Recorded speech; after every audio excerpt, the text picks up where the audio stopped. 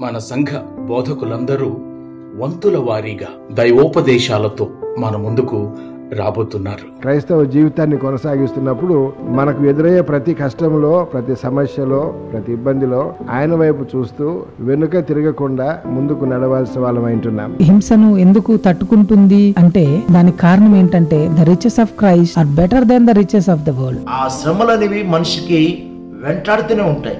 ఏ రూపంలో వస్తాయో, ఏ విధంగా వస్తాయో ఎవరు కూడా ఊహించలేరు. మన విశ్వాసం పరీక్షించబడితే, దేవుణ్ణి నమ్ముకున్నానని బలంగా నిలబడగలిగితే మనం నిలబడగలుగుతాం.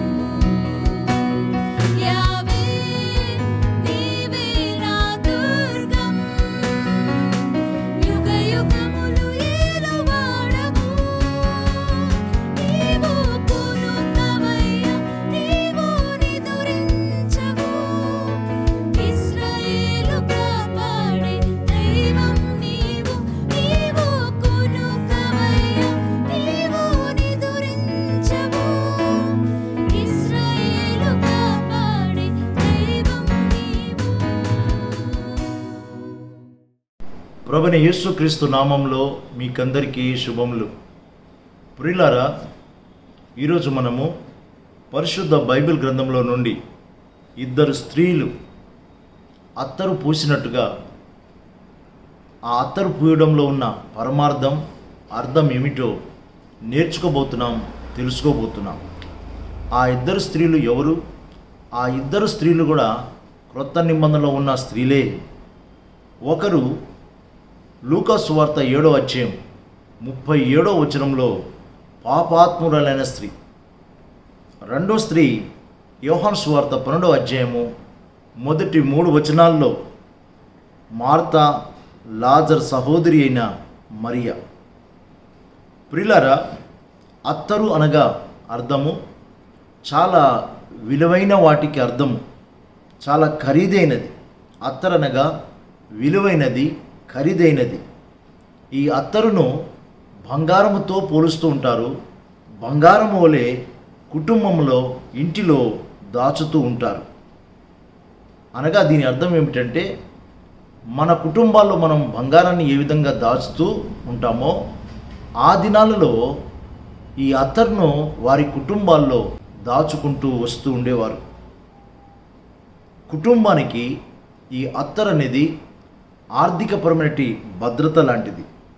ఏదైనా అర్జెంటుగా మనకు డబ్బులు కావాలంటే మన దగ్గర ఉన్న బంగారాన్ని మనం ఏం చేస్తామంటే కొదువ పెట్టి డబ్బు తీసుకుంటాం. బ్యాంకులో పెట్టో లేక ఎక్కడైనా పెట్టి మనము వెంటనే ఆ ధనాన్ని, ఆ డబ్బును తీసుకుంటాం. అలాగే ఆ దినాల్లో అత్తర్ ఇంట్లో ఉన్నది అంటే వారి ఇంట్లో డబ్బు, ధనము ఉన్నట్టే అర్థం. అత్తరు విలువైన వాటికి గుర్తు. ప్రియులారా, మన దేశంలో హిమాలయ పర్వతంలోని ఔషధముల నుండి ఈ అత్తరును స్వీకరిస్తారు. ఇంతకీ ఈ అత్తరును ప్రభువారికి ఎందుకు పూశారు? పూయడానికి కారణం ఏమిటి? ఎంత అత్తరు యేసు ప్రభువారికి పూశారు అని మనం తెలుసుకోవాలంటే ఇంకా కొన్ని విషయాలు ముందుకెళితే మనకు తెలుస్తుంది. మరియా అత్తరు పూసింది. ఎంత అత్తరు పూసింది? 300 దేనారాలు. ఈ 300 దేనారాలు అంటే విలువ ఎంత అని ఆలోచన చేస్తే, ఒక వ్యక్తి ఒక సంవత్సరం పాటు అనగా 365 రోజులు సంపాదించిన సంపాదన 300 దేనారాలు. అనగా తన సంపాదన అంతా కూడా, దాచిపెట్టిన సంపాదన అంతా కూడా, ఒక సంవత్సరంలో సంపాదించిన సంపాదన అంతా కూడా యేసుక్రీస్తు ప్రభు యొక్క తల మీద, పాదములకు పూసింది. అర్థమవుతుందా ప్రియులారా? ఒక సంవత్సరపు సంపాదన అంతా కూడా అలా యేసు ప్రభు యొక్క పాదాల దగ్గర పడబోయడము, అలా ఖర్చు చేయడము, అది చూచిన వారికి అబ్బా, ఎందుకు ఇలా ఈ మరియా చేస్తుంది అని మరియ మీద సణుకున్నారు, కోపపడ్డారు. చాలామంది మరియ గురించి రకరకాలుగా మాట్లాడుకున్నారు. ప్రజలు ఆ విధంగా ఎందుకు మాట్లాడారు? ప్రజల సొమ్ము అది. ప్రజలు ఏమైనా ఇచ్చారా? ప్రజల సొమ్ము కాదు, ప్రజలు ఇచ్చింది కాదు. తన కష్టార్జితం, తన సంపాదన, తన కష్టార్జితము యేసు ప్రభు యొక్క పాదాలకు సమర్పిస్తుంటుంటే ప్రజలు వాటిని చూచి భరించలేకపోయారు, క్షమించలేకపోయారు, సణుకున్నారట, కోపపడ్డారట. వినండి, బైబిల్లో మార్కు సువార్త 14వ అధ్యాయము, మనము ఈ 14వ అధ్యాయము 3వ వచనం నుండి చూస్తే ఈ విషయాలన్నీ మనకు తెలుస్తాయి. ఆయన బేతేనియలో కుష్ఠిరోగి అయిన సీమోను ఇంట భోజనమును కూర్చుండి ఉన్నప్పుడు ఒక స్త్రీ మిక్కిలి విలువగల అచ్చ జటామాంసము అత్తరు బుడ్డి తీసుకొని వచ్చి ఆ అత్తరు బుడ్డి పగలగొట్టి ఆ అత్తరు ఆయన తల మీద పోసెను. అయితే కొందరు కోపపడి, ఈ అత్తరు ఇలాగు నష్టపరచనేలా, ఈ అత్తరు 300 దేనారముల కంటే ఎక్కువ వెలికమ్మి బీదలకు ఇయ్యవచ్చునని చెప్పి ఆమెను గూర్చి సనుగుకొనిరి. అందుకు యేసు ఇట్లనెను, ఈమె జోలికి పోకుడి, ఈమెను ఎందుకు తొందర పెట్టుచున్నారు? ఈమె నా ఎడల మంచి కార్యము చేసెను. బీదలు ఎల్లప్పుడూ మీతో ఉన్నారు. మీకు ఇష్టమైనప్పుడల్లా వారికి మేలు చేయవచ్చును. నేను ఎల్లప్పుడూ మీతో నుండును. ఈమె తన శక్తి కొలది చేసి నా భూస్థాపన నిమిత్తము నా శరీరమును ముందుగా అభిషేకించెను. సర్వలోకములో ఎక్కడ ఈ సువార్త ప్రకటింపబడునో అక్కడ ఈమె చేసినదియు జ్ఞాపకార్థముగా ప్రశంసింపబడునని మీతో నిశ్చయముగా చెప్పుచున్నానెను. యేసు ప్రభువారు చెప్తున్న మాటలు గమనించారా ప్రియులరా? మరియ చేస్తున్న ఈ అద్భుతమైనటి దివ్యమైనటి ఈ కార్యము కొందరికి కోపాన్ని సణుగును పుట్టించింది. వారికి కోపం వచ్చిందంట, వారికి సణుగు పుట్టించిందంట. బీదలకు ఇవ్వకుండా, బీద వారికి సహాయం చేయకుండా ఇలా పాడు చేసిందే, నష్టపరిచింది అని అక్కడ ఉన్న ప్రజలట మాట్లాడుకున్నారట ప్రియులారా. బీదలకిస్తే ఎంత బాగుండు అనే మాట అక్కడ చాలామంది ఉన్నారు. ఆ చాలామందిలో ఎవరున్నారో తెలుసా? ఇస్కరియోతు యూదా ఉన్నాడు. ఇస్కరియోతు యూదా నుండి బీదలకు అనే మాట బయటికి వచ్చింది. ఈ యూదా ఈ మాటను లేవదీశాడు. ఏది? బీదల మీద ప్రేమతో కాదు. యూదది చెడ్డ ఆలోచన, చెడ్డ తలంపు, దురాలోచన. బీదల మీద ప్రేమతో ఈ మాట చెప్పలేదు. ప్రేమ ఉన్నట్టుగా ఆయన నటిస్తున్నాడు. ప్రేమ ఉన్నట్టుగా నిత్యము సామాజిక ధర్మము జరిగిస్తున్నట్టుగా ఈ ఇస్కరియోతు యూదా నటిస్తూ వచ్చాడు. ఈ మాటల్లో యూదా యొక్క ఆలోచన ఏమిటో మనకు అర్థమవుతుంది. ఏమన్నాడు? ఈ ఖరీదైన అత్తరు నా యొద్దకు వస్తే నేను దాచుకునేవాణ్ణి, నా కొరకు నేను వాడుకునేవాణ్ణి అనే చెడు ఆలోచన, చెడ్డ తలంపు యూదది, ఇస్కరియోతు యూదది. ప్రియులరా, మనం మంచి కార్యం చేస్తున్నప్పుడు, మంచిగా ఆలోచిస్తున్నప్పుడు, మంచిగా బ్రతుకుతున్నప్పుడు, మంచిగా ఎదుగుతున్నప్పుడు మన సొంత వాళ్ళే, మనకు తెలిసిన వాళ్ళే, మన బంధువులే మన గురించి చెడుగా ఆలోచన కలిగి ఉంటారు, చెడుగా తలుస్తూ ఉంటారు. ఓర్వలేరు, భరించలేరు, సహించలేరు. ఇవన్నీ కూడా కుటుంబాల్లో జరుగుతూనే ఉంటాయి. ఇవన్నీ కూడా మనం చూస్తూనే ఉంటున్నాం. మరియ చేసిన ఈ కార్యము చాలా చాలా ప్రాముఖ్యమైనది. అంత మాత్రమే కాదు, ఇది ఆధ్యాత్మికమైనది, వాక్యానుసారమైనది. మరియ అభిషేకం చేస్తుంది. అత్తరు పూయుట అనగా అర్థము తన ప్రేమను, మరియలో ఉన్న ప్రేమను వ్యక్తపరుస్తుంది, తెలియపరుస్తుంది. ప్రేమను వ్యక్తపరచుకోవడానికి నష్టపరుచుకోవాలా? ఎందుకు నష్టపరుస్తుంది అనే నినాదము అక్కడ ఉన్న ప్రజల్లో యూదా, ఇస్కరియోతు యూదా కలిగించాడు, లేవదీశాడు. నా ప్రియమైన దేవుని బిడ్డలారా, నా రక్షణ కొరకు యేసు ప్రభువారు తన శరీరాన్ని మన అందరి రక్షణ కొరకు నష్టపరుచుకున్నాడు. కాబట్టే మనకు రక్షణ దొరికింది, విమోచన దొరికింది, మనకు నిత్య జీవానికి మార్గం దొరికింది. యేసు ప్రభు యొక్క శరీరము నలగగొట్టబడింది. యేసు ప్రభు యొక్క శరీరము మన కొరకు గాయపరచబడింది. ప్రియులారా, మరియ అత్తరు పూయట అనేది ఒక గొప్ప అమోఘమైనటి ఆధ్యాత్మికటి ఆలోచన. ఈ ఆధ్యాత్మికటి ఆలోచన యేసు ప్రభును వెంబడిస్తున్న శిష్యుల్లో కూడా కనిపించదు, వారికి కూడా రాలేదు. మరియ చేస్తున్న ఈ బలమైన అద్భుతమైన ఈ కార్యము ప్రభు దృష్టిలో అది చాలా విలువైనది. ప్రజల దృష్టిలో, ఈ లోకం దృష్టిలో అది ఎంతో విడ్డూరంగా, నష్టంగా కనిపిస్తూ ఉంది. కానీ యేసు ప్రభు యొక్క దృష్టి ఆ కార్యం మీద ఎంతో విలువైనదిగా, శ్రేష్టమైనదిగా, ఘనమైనదిగా చూస్తున్నాడు. ఇది ఆధ్యాత్మికమైనది. అందుకోసమే యేసు ప్రభు వారు స్వయంగా చెప్పిన మాట, మార్కు సువార్త 14:6 చెప్పిన మాట ఏంటో తెలుసా? ఈమె జోలికి పోకుడి, ఈమెను ఎందుకు తొందర పెట్టుచున్నారు? ఈమె నా ఎడల మంచి కార్యము చేసెను. ఇట్స్ ఎ బ్యూటిఫుల్ వర్డ్, మంచి కార్యము.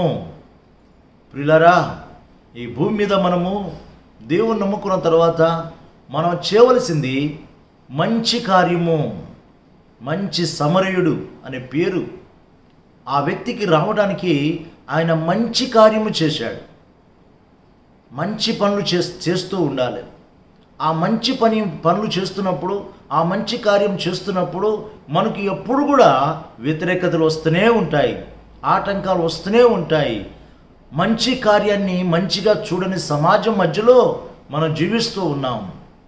మంచి కార్యం చేస్తున్నప్పుడు అందరూ చప్పట్లు కొట్టాలి, అభినందించాలి, శబాస్ అనాలి. కానీ అలాంటి పలుకు, అలాంటి అభినందన ఈ లోకంలో రాదు ప్రియులారా. చెడును సహకరించే వాళ్ళు ఎక్కువ, మంచి కార్యాన్ని మెచ్చుకునేవారు చాలా తక్కువ. అత్తరుతో అభిషేకము చేయుటనగా ప్రభువు శిలువపైకి వెళుతున్నట్టుగా మరియా చూస్తూ ఉంది అని అర్థము. ఆమె అత్తరు బుడ్డిని పగలగొట్టినప్పుడు ఆ సువాసనతో ఆ ఇల్లంతా నిండిపోయింది. ఎంత గొప్ప విషయము! అత్తరు బుడ్డిలో ఉన్నంతసేపు సువాసన బయటికి రాలేదు.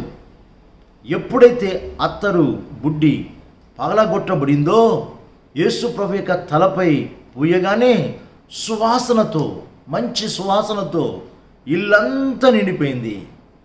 ఆ రోజు ఆ ఇల్లు సువాసనతో నింపబడింది. ఆనాడు మొదలైన ఈ సువాసన ఈరోజు వరకు మన ఆత్మలకు, మన జీవితాలకు, మన కుటుంబాలకు, బూది గంతాల వరకు తాకుతూనే ఉంది. ఆ సువాసన వెదజల్లబడుతూ ఉంది. గమనించారా ప్రియులారా? మరియా ప్రభును ఎంతగానో ఘనపరుస్తుంది. కాబట్టే ప్రభు మరియను మెచ్చుకుంటున్నాడు.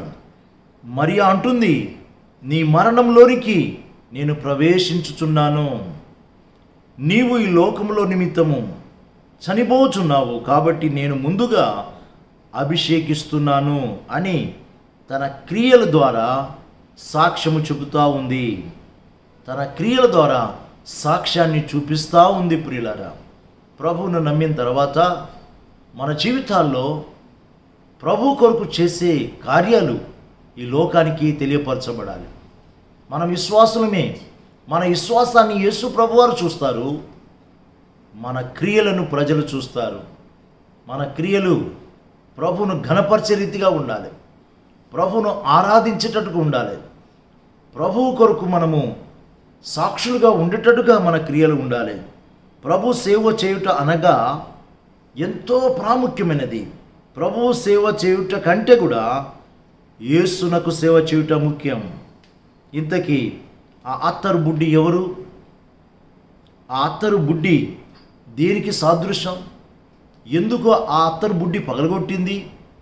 ఆ అత్తరు బుడ్డి దేనికి సాదృశ్యం అంటే, అత్తరు బుడ్డి పగలగొట్టబడినట్టుగా మనలో ఉన్న స్వార్థం, అసూయ, ద్వేషం, అహంకారం, దేవునికి ఇష్టం లేని అన్నీ కూడా పగలగొట్టబడాలి, తీసివేయబడాలి. ఇంతకీ మనము పగలగొట్టబడమా? పగలగొట్టబడిన అనుభవంలో వచ్చామా? రూపాంతరం చెందామా? మారిన జీవితము, ప్రభుకి ఇష్టమైన జీవితము, ప్రభు మెచ్చుకునే జీవితం మనము జీవిస్తున్నామా? అలా జీవించాలంటే ప్రభు మీద మనము పోయబడాలి, అనగా ఆయనను ప్రేమించాలి, ఆయన సువాసన వెదజల్లాలి. పగలగొట్టబడాలి అంటే ముందుగా మనం చేయవలసింది ప్రియమైన దేవుని బిడ్డలారా, పగలగొట్టబడాలి. అలాగే పగలగొట్టబడకుండా బండలాగా, రాయిలాగా ఉంటున్నావేమో. నీలో ఎలాంటి తలాంతులు ఉన్నాయో, ఎలాంటి సుగుణాలు ఉన్నాయో, ఎలాంటి మంచి హృదయం ఉందో, ఎలాంటి దాతృత్వం ఉందో, ఎలాంటి మంచి క్రియలు ఉన్నాయో అవన్నీ కూడా బయటికి రావాలి, లోకానికి, సమాజానికి తెలియపరచబడాలి. అంటే పగలగొట్టబడాలి. నీలో మంచి తలాంతులు ఉన్నాయి, వాటిని ప్రభు కొరకు వినియోగించు. ప్రభు కొరకు వాటిని ఉపయోగించడం ద్వారా నీ క్రియలనే సువాసన వెదజల్లుతావు. మరియ చేసిన కార్యము ప్రజల దృష్టిలో ఎలా ఉందంటే అది ఎంతగానో నష్టంగా ఉంది, వ్యర్థంగా ఉంది, పనికి రాకుండా ఉన్నది. కానీ ప్రభు దృష్టిలో ఎలా ఉందో తెలుసా? ప్రభు దృష్టిలో అది చాలా విలువైనదిగా ఉంది. అందుకోసమే మార్కు సువార్త 14వ అధ్యాయం 8-9 వచనాల్లో స్వయాన ప్రభువారు చెప్పిన మాట, ఈమె తన శక్తి కొలది చేసి నా భూస్థాపన నిమిత్తం నా శరీరమును ముందుగా అభిషేకించెను. 9వ వచనం, సర్వలోకంలో ఎక్కడ ఈ సువార్త ప్రకటింపబడునో అక్కడ ఈమె చేసినది జ్ఞాపకార్థంగా ప్రశంసింపబడునని మీతో నిశ్చయముగా చెప్పుచున్నాను. మరియ చేసిన ఈ కార్యాన్ని బట్టి యేసు ప్రభువారు మరియను అభినందిస్తున్నాడు. నిన్ను అభినందించాలని ఇష్టపడలేదా? ఆమె చేసిన కార్యము సర్వలోకంలో జ్ఞాపకార్థంగా ప్రశంసింపబడుతూ వచ్చింది. ఈ రోజుకి మరియ చేసిన కార్యము సర్వలోకంలో ప్రశంసింపబడుతూనే ఉంది. ప్రభు కొరకు మనం చేసే ప్రతి కార్యమంట అవి ప్రశంసింపబడుతూ ఉంటాయి. దేవుని కొరకు నువ్వు చేసే ఏ చిన్న పని అయినా కావచ్చు. పాటలు పాడతావా, పాడు. కానుకలు ఇస్తావా, కానుకలు ఇవ్వు. దేవుని సేవ చేస్తావా, సేవ చేయి. మందిరంలో పరిచర్య చేస్తావా, పరిచర్య చేయి. దేవుడి కొరకు ఏమి చేసినా దాని ద్వారా ప్రశంసలు కలుగుతాయి. దేవుడు దాన్ని జ్ఞాపకం చేసుకుంటాడట. మన మంచి పనుల ద్వారా, మంచి కార్యాల ద్వారా దేవుని మహిమపరచాలి. మంచి పనులు, మంచి కార్యాలు నిత్యము జ్ఞాపకార్థంగా నిలుస్తాయి. ప్రియులారా, మోషే భక్తుని జీవితంలో మనం చూస్తాం. మోషే అన్నిటినీ కూడా నష్టపరుచుకున్నాడు. దేనికోసము? దేవుని మహాజనాంగానికి ఆయన ఒక ప్రవక్తగా, నాయకుడుగా, సేవకుడుగా, యాజకుడుగా, అంత మాత్రమే కాదు, దేవుడికి నమ్మకస్తుడుగా జీవించడానికి అన్నీ నష్టపరుచుకున్నాడు. పరిశుద్ధ బైబిల్ గ్రంథం మోషే గురించి చెప్తున్న మాట సంఖ్యాకాండం 12వ అధ్యాయం 7వ వచనంలో, మోషే నా ఇల్లంతటిలో నమ్మకమైన వాడు. ఈ నమ్మకత్వాన్ని కాపాడుకోవడానికి దేవునికి ఇష్టం లేనివి అన్నీ కూడా విడిచిపెట్టేశాడు. పౌలు ఈ లోకపరంగా ఉన్న వాటిని అన్నిటిని కూడా నష్టపరుచుకున్నాడు. సౌలుగా ఉన్నప్పుడు ఆయన ఇహలోకపరంగా చాలా సంపాదించుకున్నాడు. కానీ పౌలుగా మారిన తర్వాత దేవుడి కోసం అన్నీ కూడా నష్టపరుచుకున్నాడు. కాబట్టే గొప్ప సువార్తికుడయ్యాడు. గొప్ప శుభవార్తను ఈ ప్రపంచానికి అందించగలిగాడు. పరిశుద్ధ బైబిల్ గ్రంథంలో ఒక ఆక్రందన ఉంది, ఆవేదన ఉంది. ఏంటా ఆక్రందన, ఏంటా ఆవేదన అంటే, అయ్యో ఈ శుభవార్తను, ఈ సువార్తను ప్రకటించకపోతే నాకు శ్రమ. ఈ శుభవార్తలో శుభప్రదమైన నిరీక్షణ ఉంది. ఈ శుభవార్తలో మనిషికి నిత్య జీవం ఉంది, నిత్య ఆనందం ఉంది, నిత్య సమాధానం ఉంది. ప్రియులారా, మరియా నష్టపరుచుకొని ప్రశంసింపబడుతూ వచ్చింది. మనకందరికీ బాగా తెలుసు, మదర్ తెరిసా తన జీవితాన్ని, తన జీవితం ద్వారా, తన మంచి హృదయం ద్వారా ఈ ప్రపంచానిలో చాలా గొప్ప సేవ చేసింది. అభాగ్యులకు, అంధులకు, పేదవారికి సామాజికమైన సేవ చేసింది. ఆమె చేసిన సేవ, ఆమెకి ఇచ్చిన బిరుదు ఏంటంటే మదర్ తెరిసా. మంచి పనులు చేయడం ద్వారా మదర్ తెరిసా అనే పేరును పొందగలిగింది. ఆ మాతృత్వాన్ని అందుకుంది.